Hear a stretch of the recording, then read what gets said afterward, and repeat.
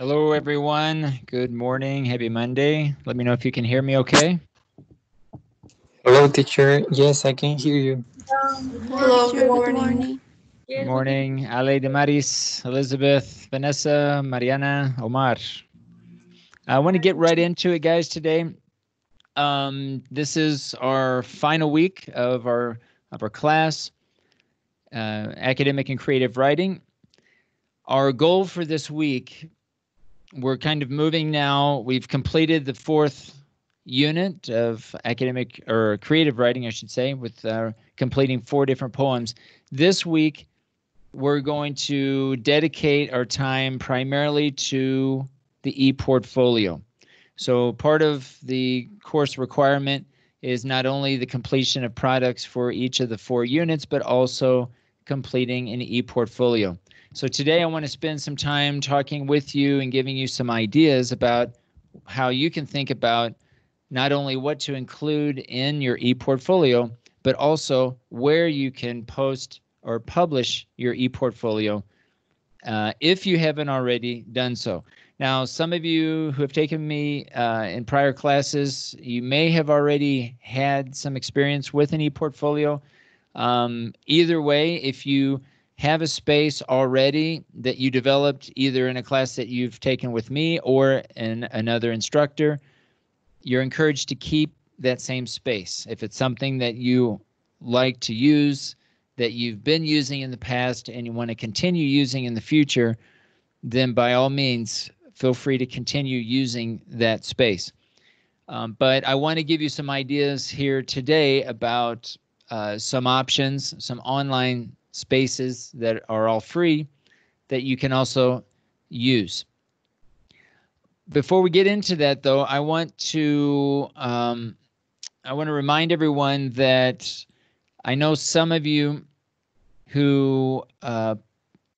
who completed the first essay want a second chance to resubmit an essay for the first unit for an improved grade. So I'm giving everyone who has completed the third unit, the second essay, an opportunity to resubmit for their first. What I mean by that is if you need to have completed the essay for Unit 3 in order to be considered to resubmit the first essay for Unit 1. So if you're in that situation and you want to work on and resubmit an essay for Unit 1, then you might want to also be working on that this week. I'm going to give next week we're starting the exams week. For this class, there's no exam, there's no final exam for this class. So if you're happy with your grades for the first unit, and you're not going to be resubmitting, then this will be our last week. I'll be online again next week, only for those of you who want to resubmit the academic essay for Unit 1. Okay? Now, I will also say if anyone has questions about their essay, if you are working on it this week, which I encourage you to do, we can meet, or if you want to send me a message, if you have any questions or you want me to look at something this week, then you can post, you can do that. You can send me a message in the chat, and we can be working on that starting this week. But the live sessions for this week are going to primarily be directed towards the ePortfolio, okay? The ePortfolio and an educational philosophy, which we'll get into here in a moment. All right, so let me go ahead and share my screen. And we'll first start in the virtual classroom. All right, so in the virtual classroom now we have a new section called ePortfolio. And I've included under readings the presentation that I want to go over very briefly today. Briefly in the sense that the presentation is quite long. There's a lot of information in there. And the intention for this presentation, this sway basically, is to put in basically all the information that you would need to get a really good idea about suggestions about completing your own ePortfolio. If I were to go through and talk about everything in here, it would be a rather long presentation. So I'm just going to touch today on some of the high points and try to bring out some ideas that you might want to consider, especially as learners in our BA program. Okay, so a lot of the information that I'm sharing in this presentation on ePortfolios is specifically related to those who are studying teaching English. Okay, so we're going to be looking at that here in a moment. We're going to have basically 2 assignments for this week for the ePortfolio. The one assignment is for the ePortfolio itself, and we'll talk about that here in greater detail in a second. The second is a smaller assignment, but it's something we're going to include in the ePortfolio, and that's called an educational philosophy. And we'll talk about that today as well. All right, so this week we're going to be primarily focusing on an educational philosophy and in the overall ePortfolio. So let's get into the presentation. All right, so the ePortfolio. The ePortfolio, I use the term ePortfolio, but it's really a personal and professional ePortfolio. There are many types of portfolios or ePortfolios, but for our purposes, it needs to be professional in the sense that any information that you include in your ePortfolio, I would consider it something that you would be happy to share in a job interview. All right, so there are many types of portfolios that could be more socially related, that could be more informal, but for our purposes, it's going to be personal in that you're going to, it's going to be basically all about you, and it's going to be professional in the sense that it's going to show basically your skills or your understandings of the content that you learn primarily in the BA and also through your experiences as a practicing teacher. It's also going to include your skills. How can you demonstrate your skills to others? And the third thing, your disposition or your attitude or values. I kind of throw those 3 together. They're very similar. But essentially, there are 3 things: knowledge, skills, and your disposition. Okay, so again, disposition, your attitude, your values as a person, as a professional. And it's all going to be related to your profession, in this case, teaching and learning or education. Now, when you're thinking about developing an ePortfolio, think about the audience. Think about the potential audience, all right? For me, the easiest thing to think about is when you are preparing for an interview, who might you interview with? It could be a principal, a school principal, or a director. It might be a coordinator of a program that you're interested in working for. Could even be a committee, depending on how they hire. Okay, sometimes you go into a hiring committee and there might be a panel of people there that might be part of the process.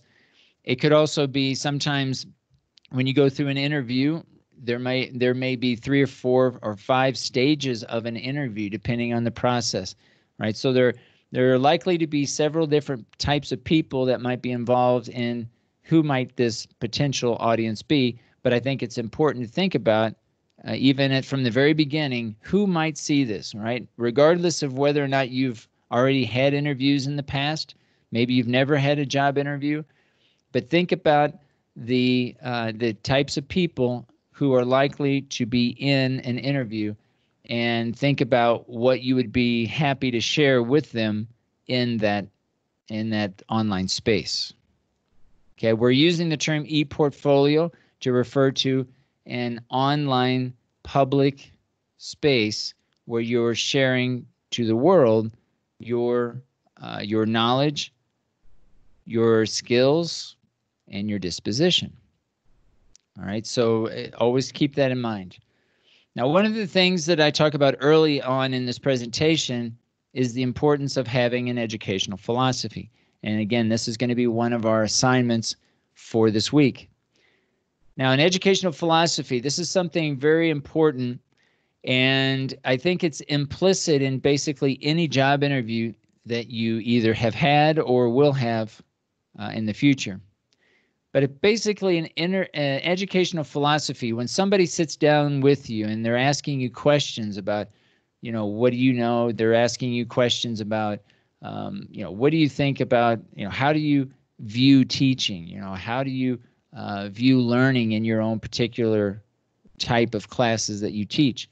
They're essentially asking you for your educational philosophy. They want to know what your philosophy is on education, on teaching and learning. Again, they may not use this word educational philosophy, but all the types of questions that they're asking you, essentially, that is what they want to know. They want to know how you view, right, how students learn, how you learn as a teacher, how you teach maybe some of the materials that you use in your classes. So some of the questions here that I think are helpful in prompting someone to think about when they're looking and reflecting on their own educational philosophy are the following questions. Why do I want to teach? Okay, they may even ask you this question, right, in an interview. Why do you want to teach? Okay, so when you're thinking about your educational philosophy, what's the purpose of you as an individual, as a teacher, as a facilitator, however you want to categorize yourself in the classroom? Why do you do it, right? You might ask, how do you go about teaching, right? How do you approach it, right? It could be something general, or it could be very, very specific about maybe a particular type of technology, or maybe a course book. They may ask you, how do you use a course book in your own classroom? Like, how do you implement the course, the book itself, if they have a book that's part of the school system? That might be a question that they might ask you. Where do you want to teach, and to whom would you like to teach? Right, these are 4 general types of questions that you can reflect on. We're going to look at some additional questions that get into some of the specifics, but I think these 4 general questions: why do I teach? Who am I teaching, or who would I like to teach? Right? So who are the students that you are going to be working with?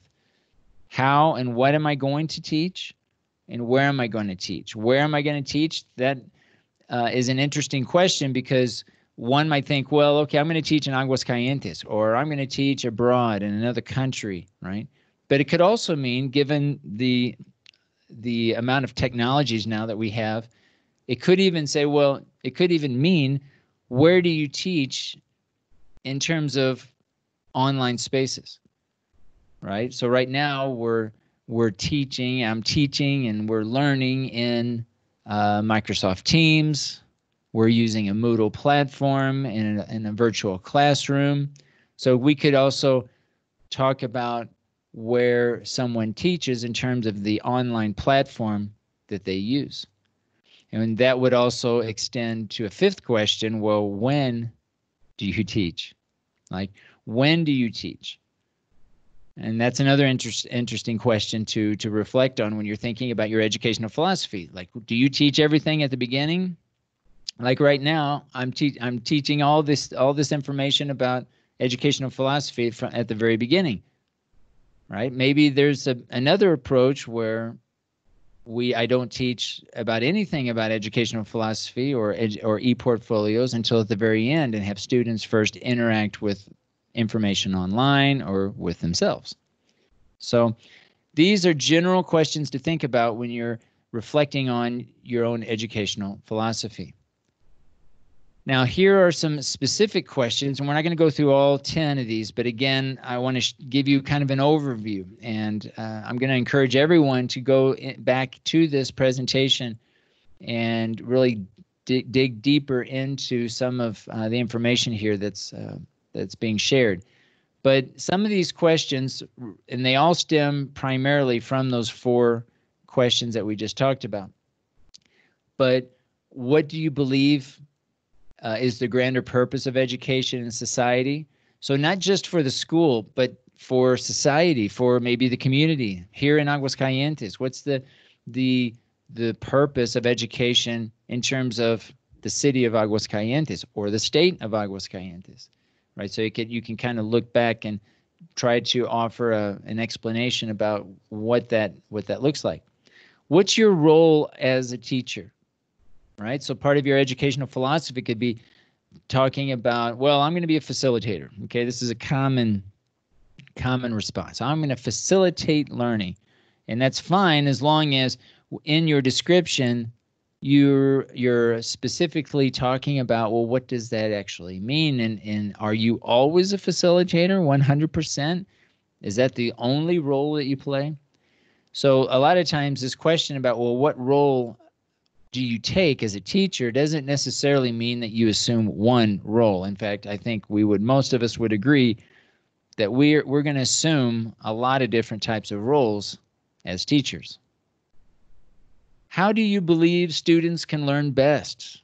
You might get this in a job interview, right? This is something really good to put into an educational philosophy. Remember, an educational philosophy is going to also appear in your ePortfolio. So you're telling the world, you're basically shouting from the rooftops, this is how I think students learn. This is my educational philosophy. In general, what are your goals for your students? What do you want your students, your learners, to achieve? What objectives do you have for them? And you know, the common answer is going to be whatever the objectives are stated by the school, right? But they're probably going to want to know more from you personally. What is your own philosophy on your own goals? It's okay to have maybe separate goals, concurrent goals, right, for your students that as long as they align with the objectives of the school, right, you're going to also pursue certain goals that relate to your own particular philosophy. What qualities do you believe an effective teacher should have? What is an effective teacher? What does it mean to be effective? What does it mean to be efficient? What does it mean to be engaging? Right? These are relative questions that relate to this central question of being an effective teacher. Right? Effectiveness, efficiency, and engagement. What's the relationship between those three? Do you believe that all students can learn? What do teachers owe their students? What obligation do you have to your students? Okay, this is something that you could include in your educational philosophy. What is your overall goal? Where do you want to be in 3 years, 5 years, 10 years? And how do you create an inclusive learning environment? What does it mean to be exclusive versus inclusive? How can you make your class more inclusive? Is that a good thing? How is it a good thing? Why is it a good thing? How do you incorporate new techniques, activities, and types of learning? This is an interesting question. How do you bring in and use new technologies? This, I think, speaks to you as a learner, as an ongoing, continuous learner, a lifelong learner, right? And this is a catchphrase that a lot of people use. I'm a lifelong learner. Okay, well, what does that mean? This question gets to that point, right? If you're going to say I'm a lifelong learner, you want to back that up with some concrete ideas about techniques and activities and types of learning that how do you learn the best? And how does the way that you learn help or hinder the way you teach your students? Do your students learn the same way that you learn? Right? All those types of questions come into play. And your awareness of how you learn versus how your students learn, I think, is not only just a good exercise, thinking exercise, but also something that I think will benefit you if you can articulate and explain to someone, how do you learn and how might that even interfere with you teaching other students if they don't happen to learn the same way that you learn? Okay, so all these types of questions come to mind And you don't have to answer all of these questions, all right? For our purposes, the educational philosophy is going to be one paragraph, 5 to 8 sentence paragraph. It's not going to be, it's not going to be a 5-paragraph essay. It's going to be very short, needs to be concise, and it needs to answer as many of these questions that you think are most relevant. Again, I'm trying to offer you a lot of different options, a lot of different ways of thinking about your educational philosophy, but try to dig deep into some of these questions and get into some of the specifics when you're developing your 1-paragraph, 5 to 8 sentence paragraph for your educational philosophy. All right, so again, this is going to be one of our assignments for this week. I'm going to ask you to post this. It's going to be, both assignments are going to be due on Friday, all right, at the end of the day on Friday. So we're going to have all week to work on this on this paragraph, on this educational philosophy. But again, once you post it and upload it as an assignment, I'm going to also ask that you include it in your ePortfolio. All right, well, I'm going to move on. There's some videos in here as well, guys. So again, I encourage you to kind of go back through this presentation all week, essentially, and as you are developing your own ePortfolio, revisit this presentation to get some ideas. Now, what to include? Now, what should we include? Now, my discussion today is going to be very specific to you as a student in our own BA. And because our BA is broken down into strands, I think it's also a good idea to think about how you can organize your own ePortfolio based on the strands that we have in our curriculum. All right, so I'm going to break it down into what I'm going to call standards, but they're basically the same strands that we have in our BA. Now, I should mention that although I'm asking certain requirements for our ePortfolio for this class, I'm going to be encouraging everyone to include any type of product, any type of acknowledgement, any work that you've done, videos, audios, documents, essays, poems, anything that you've completed in the BA in any class. I'm going to encourage you to include in your ePortfolio. For a grade, I'm only going to ask that you include the products that we've completed for this course. So I'm not grading you on anything else other than what we completed in units 1, 2, 3, and 4 of this class. 2 academic essays, the business correspondence products that we completed in unit 2, and the 4 poems that we completed in unit 4. That's what I'm going to be grading on. But if you have, maybe you completed some work in another class this same semester, maybe you have some work that you're proud of that you want to share from prior semesters, I encourage you to include it in your ePortfolio. So keeping that in mind, one way to organize your ePortfolio is through standards that are going to be based on, again, the different strands. One of the strands we have in our BA, and it just so happens that the class that we're taking here now falls under this strand, the skills development in English communication. So this standard, or this strand, relates basically to any type of artifact. Again, an artifact can be an image, a video, an audio. It can be basically anything that you completed, an essay, right? It can be anything that maybe it's an observation, a reflection that you did for maybe a class that you taught. All of these are potential products, but think about maybe the products that you completed for the courses that fall under this strand, skills development in English communication. Again, this class happens to be one of them. HSAE was another. In the first and second semesters, you completed HSAE. Anything in those courses would fall under this strand. If you took PROPE, anything in any of those classes essentially would fall under this strand, skills development in English communication.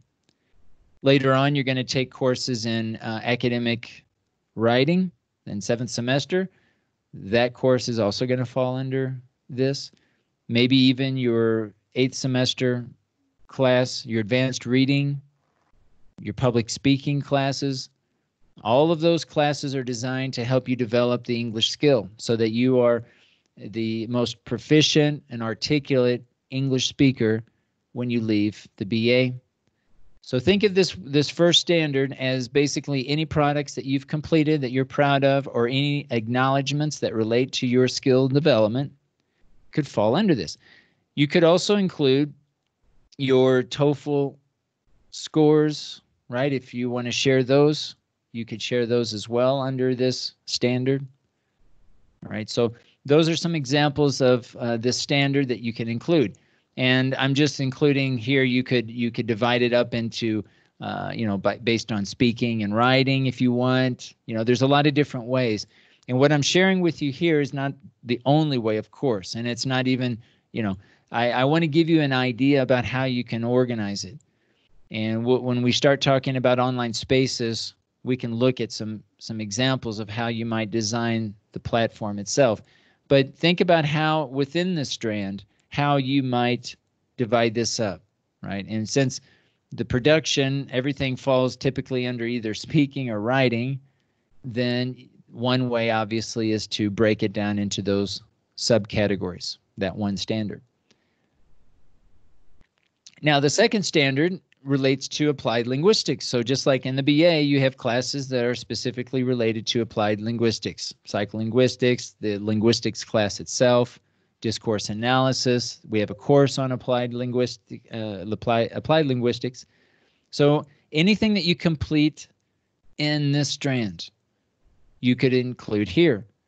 If you're doing action research, right, in applied linguistics, and you produce a paper that you're particularly happy with and you want to share that, then that would fall under this particular standard. Again, there are different ways that you could divide this up. Standard 2.1, maybe one's related to grammar, maybe another one's related to phonology, English literature, maybe, right? It just depends on how you want to divide it up. This is not the only way, and you could argue maybe it's not even the best way, but it is a way to think about how you can organize it. Standard number 3, teaching methodology. So we have a lot of courses in teaching methodology. Here you might have some examples of maybe a video and maybe even an audio reflection or a text reflection on maybe one of your teaching performances, right? If something went very well for you and you reflected, it could even be something that went poorly, but through the reflection, you're demonstrating that you learned something from that experience. Then that, I think, would be something to be proud of and something that you could share with others.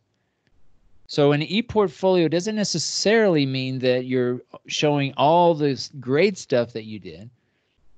You could show evidence of your learning, and that would mean showing some things, some experiences that maybe started off that you didn't know a lot, but you're demonstrating that you were learning over time. That could also be very powerful when you're using your ePortfolio in that job interview. Remember that an ePortfolio is to accompany your resume. So imagine you're going into a job interview, you're going to present a resume, a summary of your skills and your understandings and your disposition, same idea, but it's going to be in text form usually. And then you're going to say, okay, I also have an ePortfolio. You're welcome to take a look at my ePortfolio, and that's going to complement very much. In fact, it may even be more powerful than the resume itself. Again, because they're seeing this explicit information about what you know, what you can do, and your disposition, your attitudes, your values. So here, standard number 3, teaching methodology. Okay, we can break this down into however you want. Maybe it's broken down into level, right? If you have some experience teaching children versus teaching adults, you might divide it up in that way. Maybe you divide it up by level, lower levels versus more advanced levels. Okay, it just depends on your own particular context. Standard number 4, teaching practicum. All right, so again, the teaching methodology is going to be more theoretically based. Again, going to be products that are related more towards the theory aspect of it, whereas teaching practicum is going to be more based on your teaching practice. Okay, so I think I jumped ahead there a little bit. Teaching methodology, again, is going to be more theoretically based. All right, so any type of teaching methodologies, maybe the English, the methodologies of teaching English, right? You can talk about those aspects. Okay, I lost my place here. And then the teaching practicum is going to be more, I think, related to the reflection aspect of it, and maybe sharing videos of you and your own, maybe you in the classroom, or it could be even a team teaching situation where you're teaching with other classmates or other professionals, and you're reflecting on that experience. Okay, so those are basically 4 different standards and categories that you can break down your artifacts, right? Those objects that you're going to be including in your ePortfolio. All right, so here I have a list of very specific types of artifacts. Okay, so you can have artifacts that relate to knowledge of subject matter, human knowledge, adapting instruction, multiple instructional strategies. There's a long list here of specific types of artifacts that you could organize in your ePortfolio. It's really important whether you follow the example that I'm sharing here, or you follow something else, you follow a different way of organizing. The key point here is that there is a logical organization to your ePortfolio. You don't want to just throw up information, and when someone goes into the ePortfolio, they have a hard time navigating and finding information. So it really needs to be organized so that somebody going into it the first time can really find what they're looking for, that they can see who you are and find information about yourself. Now, the question about where to host an ePortfolio. All right, we're going to talk about that here today. I have some videos included in the presentation, but again, go back and take a look at that. Some of these videos are older. Some of the platforms have come and gone. And I leave these in here purposefully because I think it's important to realize that, yes, some of these platforms do come and go.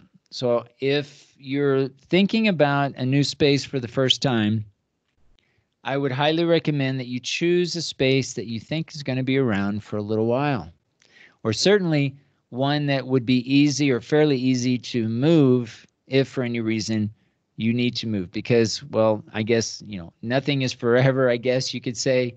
Some of these technologies do come and go. Google Sites is an interesting one because they kind of came and went. They had an old version of their site, and then they implemented a new version. And I think this screenshot, this thumbnail here, is a screenshot of the old Google Sites that I'm not sure even exist anymore. I know in my case I had some information here that was a little bit difficult to move from the old site to the new site. I think I tried it, but it was not really successful. So Wikispaces no longer exists. It's gone. So it does try to keep that in mind. If you don't have to use the examples that I have provided here, but please make sure that you decide on something that you think is going to be around for a little while, or again, you think is easy enough to basically move from one site to the next in the event that the service no longer will be available. All right, so here I've got a list, and I think that my top 3 choices there's actually 4 choices here that I could talk about. Wix and Weebly, I think students tend to go with Wix. We'll look at Wix here in a minute. But when I give this presentation, I give a similar presentation every semester, every time I teach this class. And for whatever reason, students, almost all students, choose Wix. Now, Wix, I think, is a good choice. This is my personal opinion, but this is, again, your choice. You decide which space that you want to use. Wix has a lot of options. It's a little bit more robust. It's more feature-rich than Weebly. They're very similar, but I think Weebly is a little bit more user-friendly. But students really like Wix, and I think you can do more with Wix. I think you can do a lot more with Wix that you really need to, certainly for the purposes of this assignment, but even for maintaining an ePortfolio. It really is having your own website. And if you want to think about this as having your own website, that's fine, right? However you want to view it. But I'm going to be calling it an ePortfolio because, again, I want to think of it as keeping or having a space of specific types of products that demonstrate your knowledge, your skills, and your disposition. So let's take a look at some examples here. So this is Wix. You'll have to create an account with basically all of these services, and you basically just begin developing your own space. And I don't know if I set one up a while back, but I don't know if I can get to my email. I'll try to pull this up a little bit later. Throughout this whole week, I'm going to be going into these websites with you and answering any questions that you have or technical issues that you have if you have problems setting up your ePortfolio. But for now, we'll just say that Wix is a good option here to consider. And Weebly. Weebly, I do have a Weebly site that I have used more than Wix. See if I can pull that up. And I actually had the free version for a while. Then I paid for a service for a little while, and then I went back to the free service. But this is what it looks like. And again, for me personally, I just like Wix. It's a click and drag system. It's a lot easier, and you can still do everything that you need to do when creating an ePortfolio. It's going to take a second to load up here. I think I need to change that. All right, so here in Weebly, and Wix is similar, but it's, again, I think Weebly's a little bit more user-friendly. But you'll notice here that on the left-hand side, there are different types of content that you can bring into your page. So this is my web page here, and I'm in the dashboard, right? So this is not obviously what the page looks like when it's published. This is me in the background actually developing this. And so you can go in here and click and drag any of these objects, okay? And you can change them, modify them. Some are hypertext, they're headings, icons, links. I've embedded a tweet space here that has where I tweet in Twitter. And it has all of these contents, these types of information that I can just pull in, right? If I want, let's see, a text, see a title down here at the bottom, I just click and drag, and it's that easy. And I can type in heading, and then if I want text underneath, I just click and drag under there, and then I'm off to the races. Okay, so that's it. If I want to delete this section, I just hover over and click there and click there. It's gone. Sure, yes, I do. And if you want to publish, you publish here. And yeah, so right now I'm getting some error messages because I had a paid account and I don't have one now. But if you go in with the free account, you're not going to have problems with publishing your own ePortfolio using this type of interface. Now here under pages, I'll just mention this.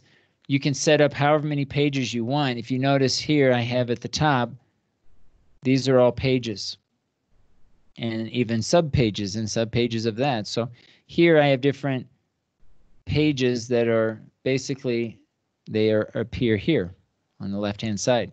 And you can click and drag and move these pages anywhere you want. And this is a sub-page of the channel and so on. Okay, so you can get, and this is what I was talking about earlier when I was mentioning about organizing your ideas. You're going to be thinking about, okay, what kind of menu do I need here at the top? How do I want to organize these menus based on maybe the standards that I mentioned or another system, another way of organizing your ideas? But the key here is to be able to find the content. All right, one of the ways I'm going to grade your ePortfolio is how easy is it that I can find your content.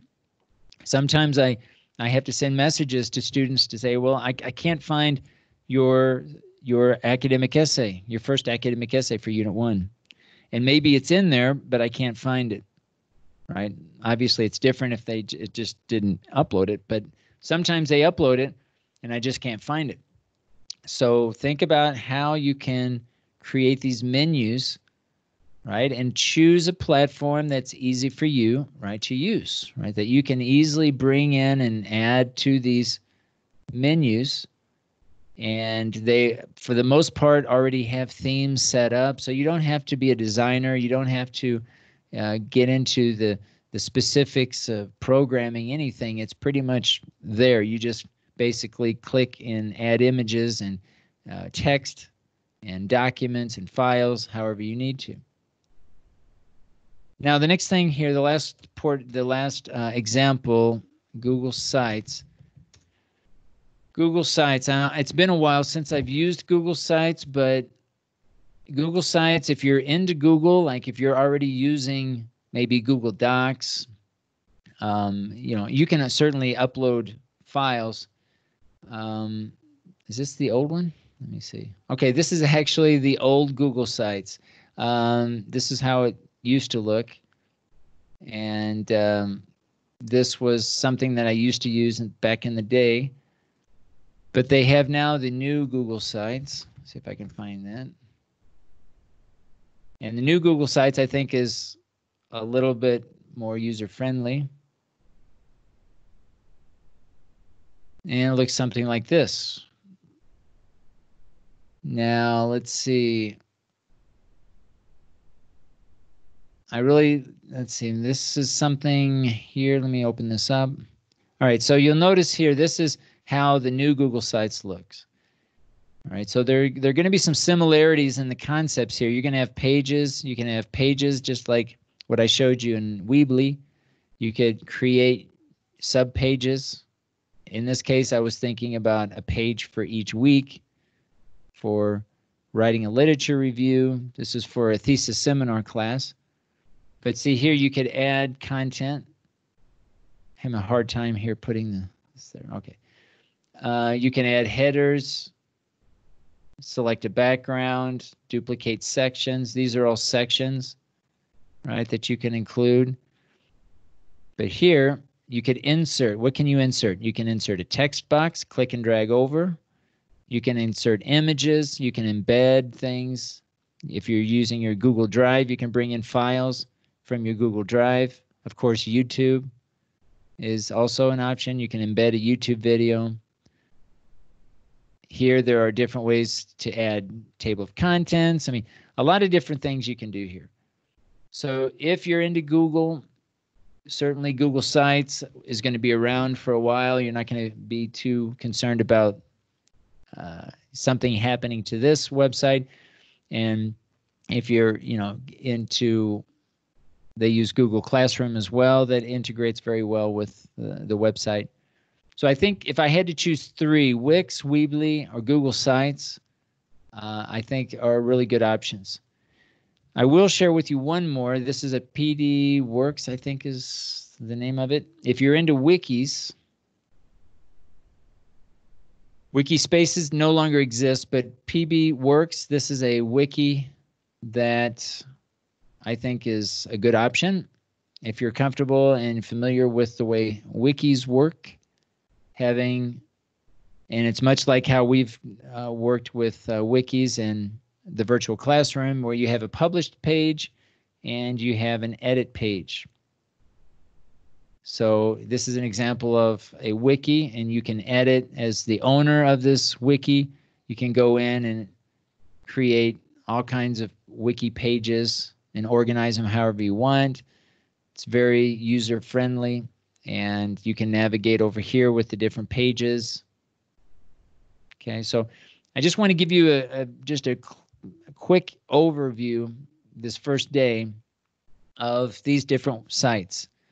And you don't have to choose these sites, but again, make sure that you choose one that you think is going to be around for a while, simply so that you don't lose your information, or that you're not having to go back later and change everything because a company decided no longer to continue with the service.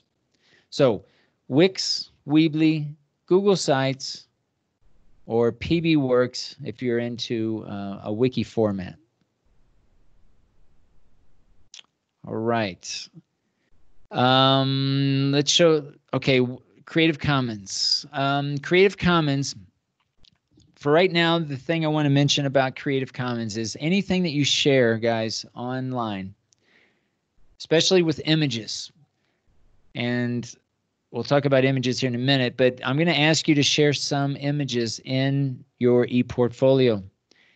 Now, when you share images, you need to make sure that you have rights, that you have permission, essentially, to publish that image in your portfolio, because you're publishing it to the world. It's not like it's just for your purposes, for your eyes only. This is for the whole world to see. So you're going to need to have permission to use that image in your ePortfolio. Luckily, now we have images, videos, we have works now that are under what's called a Creative Commons license. Basically, what that means is that you don't need to go out and get permission to use someone else's image, as long as you pay what's called attribution. You give credit to the person or the organization who administered the license, who owns the work. So basically what that means is that you link back, you provide a link where you found the image.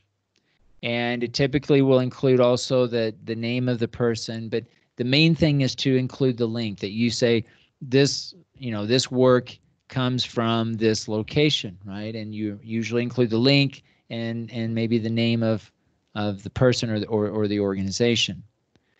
There are different types of licenses, and I don't want to dive into the different types, but generally speaking, any files that you use, any images that you use, you're going to need to use Creative Commons, okay?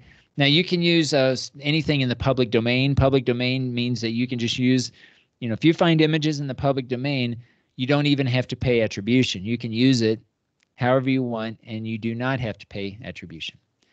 But Creative Commons search, there are more images to choose from, and I'm going to show you a good way to find images, and this is called the Creative Commons search. So this is a search that will basically filter the internet and say, okay, these images are going to be under a Creative Commons license. So if I'm looking for images of trees, I can be assured that these images now are they fall under a Creative Commons license. So if I wanted to use this, I could download it and then upload it to my ePortfolio.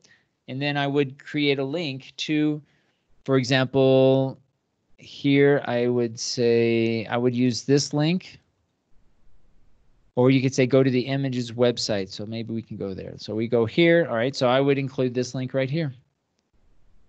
And I would probably include the name, this person's name. And technically, we would want to include the type of license, which is this here. Okay. But the main thing is to include the link.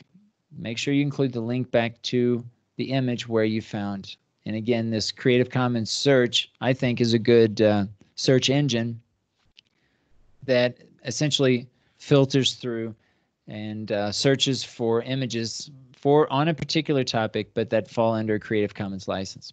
I think Google also has this ability, but it's a little bit more difficult to filter through. You got to click a lot of different options to filter through the search. But for me, it's just as easy to find this. If you're using DuckDuckGo, I'm a big fan of DuckDuckGo. This is a search engine. You can use what's called the bang.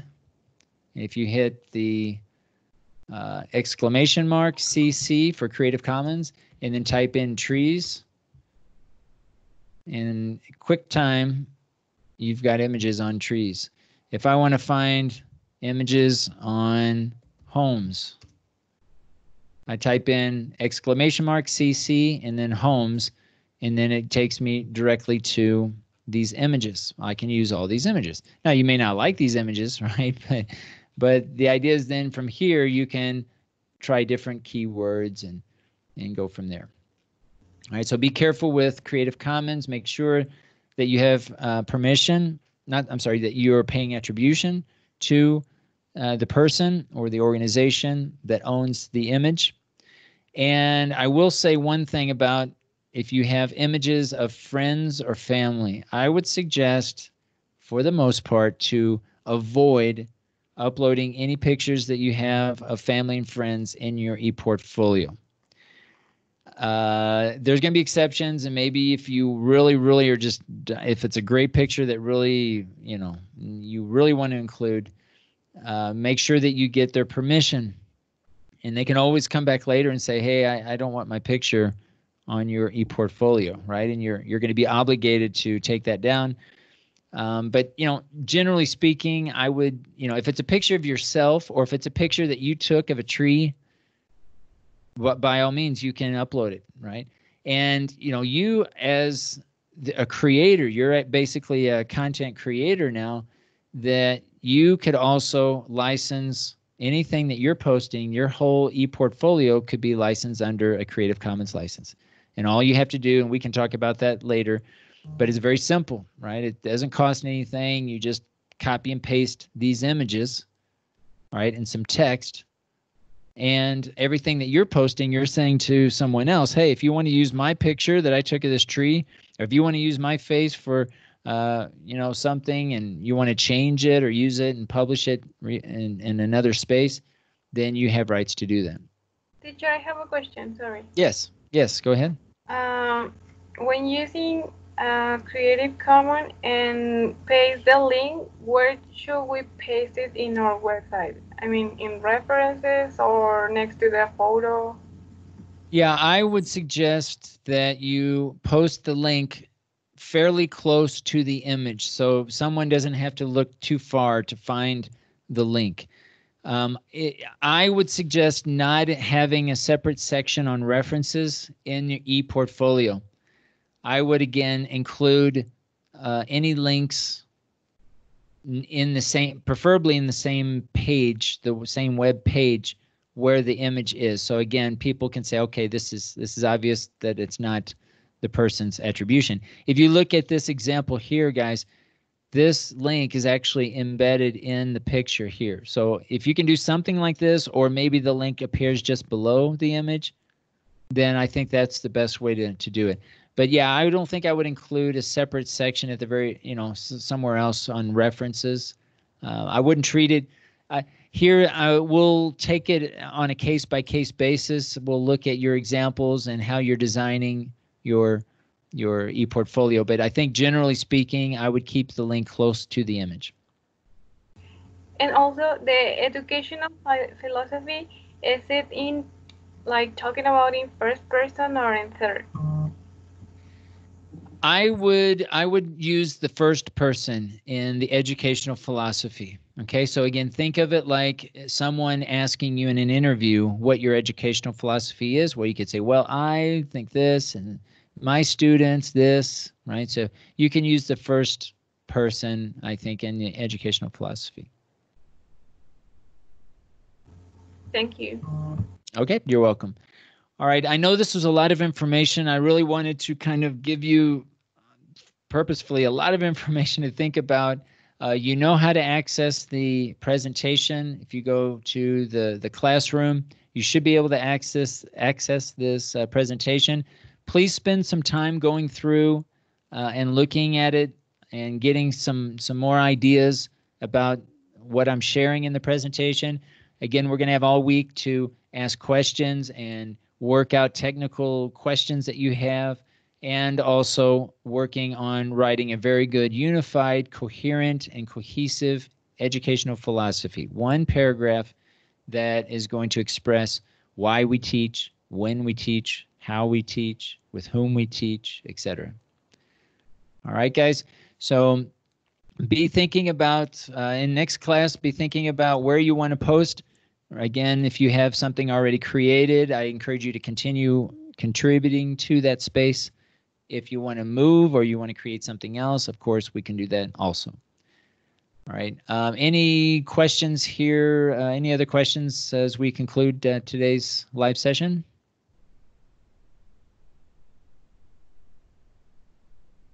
Teacher. Yes. I'm sorry. Do we? No. The second essay is already graded, or? I'm working on that. I'm going to post grades within a day or two, and we can also talk about anything that you have, any questions that you have about the third essay. I wanted to wait until this week for you to be thinking about your final products, and any feedback that I provide you in the essay. Of course, you can make those changes before posting to the ePortfolio, your final version. Okay, teacher. Thank you. Okay, you're welcome. Any other questions, guys?